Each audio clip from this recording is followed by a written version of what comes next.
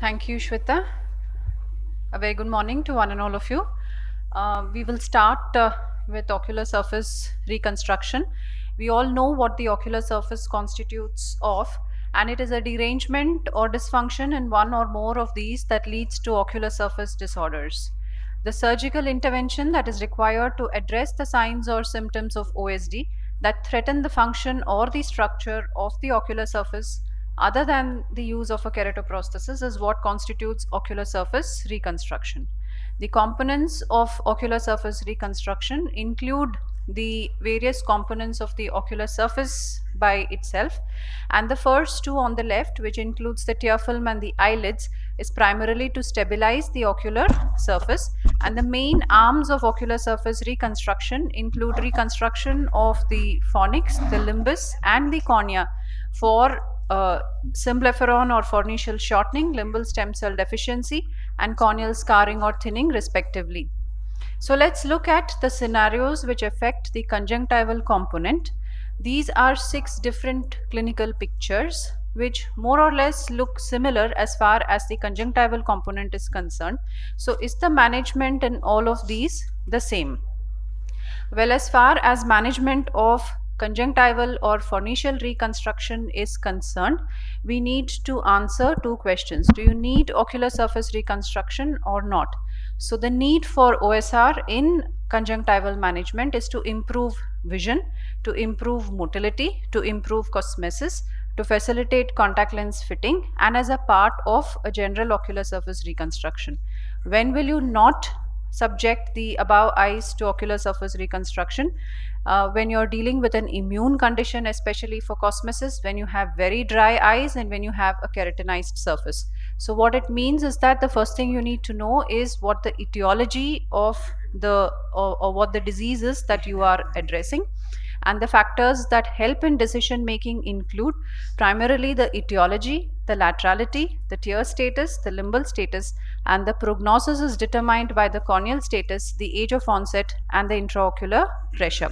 So when you look at symblepharon or fornix shortening, the most common etiologies that one comes across under the non-immune category is recurrent pterygium or chemical injuries, and under the immune category is Stevens-Johnson syndrome or ocular cicatricial pemphigoid. So when we look at a child like this who presents with a recurrent pterygium in one eye operated multiple times elsewhere, the questions that we need to ask ourselves are these, and this is what will follow through every case scenario that I will go through subsequently. So it's a non-immune unilateral condition with a focal limbal stem cell deficiency and a clear corneal status that does not require any intervention, and the eye is moist. So yes, we will go ahead with a fornical reconstruction in this eye, and we have remained recurrence free for now almost 5 years following the surgery. This is another similar scenario in a patient of chemical injury where again the questions are almost answered very similarly to the earlier scenario, where chemical injury is again non-immune, and we did go ahead with the reconstruction, and this child again remains recurrence free for almost 2 years following the surgery. Now this is a situation very similar as far as the conjunctival component is concerned, but in addition to the fornical shortening, you have a total limbal stem cell deficiency and you have corneal scarring, and therefore the management here would include not just fornix reconstruction but also limbal and corneal reconstruction. And this is a patient that underwent, in addition to fornix reconstruction, limbal stem cell transplant and lamellar keratoplasty with an improvement in vision subsequently.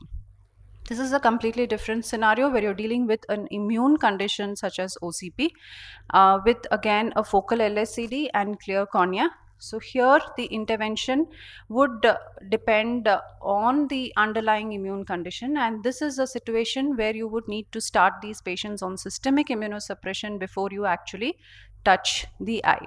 How it differs in OCP and SJS is that in Stevens-Johnson syndrome, when you're doing a fornix reconstruction, you might not need to really subject these eyes to systemic immunosuppression, and you might be able to control the inflammation with perioperative topical and systemic steroids. Again, this is a 8-year-old child with Stevens-Johnson syndrome. So if we answer the questions that are common to every case scenario, we would get an idea regarding our decision making in these eyes. So here we are not really sure of what the corneal status is. There is no thinning, but we are not sure regarding the clarity of the cornea. There is a total limbal stem cell deficiency. This is a child. This is a bilateral condition, and you would need to do something for visual rehabilitation. And this is a situation where you would probably need to take a decision between keratoprosthesis or a surface reconstruction. And in a child, you do not want to subject the patient to a keratoprosthesis, and therefore you go towards ocular surface reconstruction in this patient with immunosuppression, considering the fact that this is a moist eye, and this is the outcome that we have had in this child, maintaining vision over almost 4 years now with an alloslet on systemic immunosuppression. In an eye like this, which is absolutely keratinized and dry, well, there is no scope for ocular surface reconstruction at all, whether it is unilateral or bilateral, whether it is immune or non-immune. And these are patients, when bilateral, are candidates for keratoprosthesis, but when unilateral, you do not really have too many options to offer.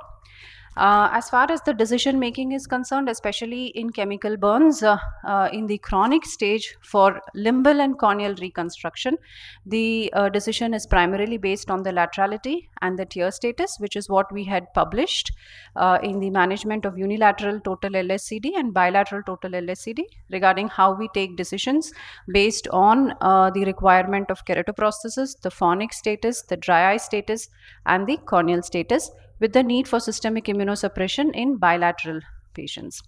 It's important to understand the rationale and principles of phonics reconstruction in these eyes, which I have divided into 4 main categories: the excision of the fibrovascular tissue, sealing of the gap, tissue substitutes that are used to prevent a recurrence, and the postoperative regimen, which constitutes of topical and systemic steroids as the need might be.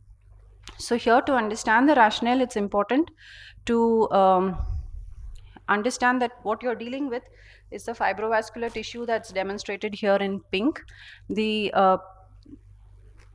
conjunctiva, which is in red, and the tenons, which is in green. And when you release the symblepharon, the gap that is formed between the conjunctiva and the tenons is what is called as the gap that needs to be sealed, so that you don't have the fibrovascular tissue coming back through it and leading to a recurrence. So when you have a mild symblepharon and you have adequate conjunctival tissue that is left behind, all you would need to do is an amniotic with fibrin glue. When it's a moderate symblepharon, you would need to combine it with a tissue substitute such as conjunctival autograft along with anchoring sutures. And when it is very severe symblepharon, you would also need an oral mucosal graft on the palpebral surface along with the use of amniotic membrane grafting. This is a very short video to kind of highlight the various principles that I just spoke about, where what you would primarily, the excision of fibrovascular tissue is something that we all are familiar with. It's important to enter into the plane between the conjunctiva and the tenons, and mitomycin C is always placed between the two and not over the sclera directly, which is what helps the prevent the recurrence. And then sealing of the gap is done using fibrin glue, as well as suturing the tenons to the conjunctiva, which prevents the fibrovascular tissue from coming out. And placement of the anchoring sutures is primarily done to direct the fibrovascular tissue away from the globe, so that you do not have it coming back and sticking onto the bulbar surface. Finally, the surgery is completed with the use of a tissue substitute, which in this case is a conjunctival autograft. And in certain situations, to help facilitate the epithelialization on the cornea, we do use alloslet to hasten the process of epithelialization. So these are again to re-emphasize the principles of phonics reconstruction. And for limbal reconstruction, we largely do know that it is autoslet when we're dealing with a unilateral disease, alloslet with immunosuppression for a bilateral disease. And when you have an additional corneal scarring or corneal thinning, then you would need to combine your reconstruction with either a penetrating keratoplasty as in the upper panel, or a lamellar keratoplasty as in the lower panel. Also, we need to be very clear about where ocular surface reconstruction will not work, and these are eyes where we would need to subject the patient to a keratoprosthesis. So to summarize, these are the principles of ocular surface reconstruction, where you need to control the inflammation, stabilize the ocular surface, and then address each of the phonics, corneal, and the limbal components. Thank you for a very patient hearing. Anyone interested in a short-term ocular surface fellowship at Shankar Nethralaya is most welcome. Then these are announcements regarding the OSCON meeting in August and the Keracon in November. Thank you. Thank you so much, Dr. Geetha. I think you have a question, sir? Yeah. Yeah, please.